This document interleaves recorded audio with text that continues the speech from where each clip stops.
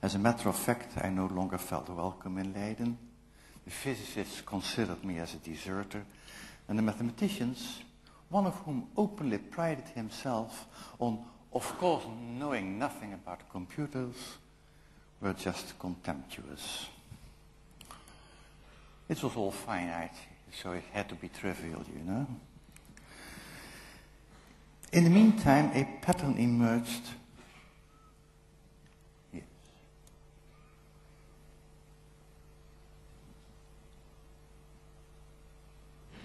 Wait, sorry. In the meantime, a pattern emerged for the cooperation between me and my hardware colleagues, Dijkstra and Scholten. After the functional specification of the next machine had been written, usually by me, that document served as a kind of contract between us. It told them what machine to design and construct, while I knew what I could count on, while writing all the basic software for the machine. The target of this division of labor was that my programs would be ready by the time the construction of the machine had been completed. Looking back now, I observe that the above arrangement has had a profound influence on how I grew up as a programmer.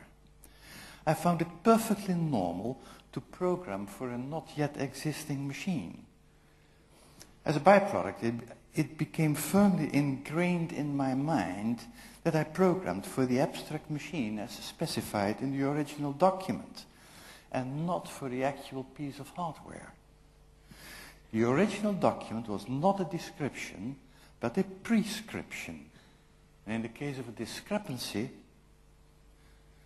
not the text, but the actual hardware would be at fault. At the time, I regarded this division of labor and the resulting practice of programming for non-existing machines as perfectly normal. Later, I read an American article on why software was always late. I remember being very amazed when I read that limited availability of the hardware was a main cause. And I concluded that circumstances under which I had learned programming had been less common than I had assumed. Of course, I could not exclude from my designs typographical errors and similar blemishes, but such shortcomings did not matter as the machines were not ready yet. And after the completion of the machine, they could be readily identified as soon as they manifested themselves. But last comforting thought,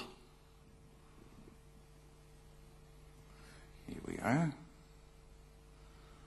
was denied to me in 1957 with the introduction of the real-time interrupt. Yes, those are the important things I did in 1957.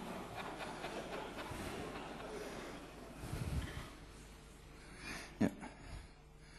When Dijkstra and Scholten suggested the real-time interrupt for the X1, our next machine, I got visions of my program causing irreproducible errors, and I panicked. Eventually, Dijkstra and Scholten flattered me out of my resistance, and I studied their proposal. The first thing I investigated was whether I could demonstrate that the machine state could be saved and restored in such a way that interrupted programs could be continued as if nothing had happened. I demonstrated instead that it could not be done, and my friends had to change their proposal. Admittedly, the scenarios under which the original proposal would fail were very unlikely.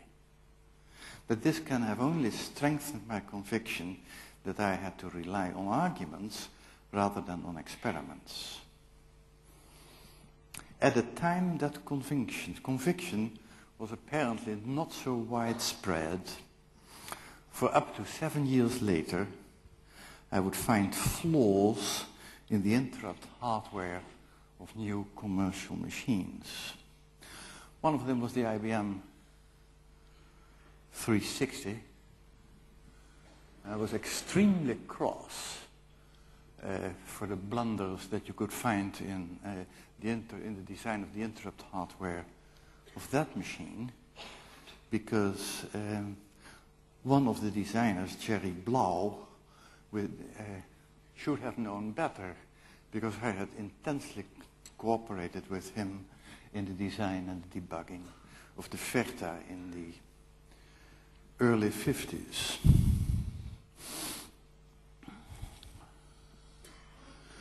Okay, so that was 57. I don't remember what I did in 58. But I had a very illuminating experience in 1959. I posed to my colleagues at the Mathematical Center the following problem. Consider two programs that can communicate via atomic reads and writes in a shared store. Can they be programmed in such a way that the executions of their critical sections exclude each other in time? I made a competition out of that, and solutions came pouring in, but they were all wrong. So people tried more complicated solutions.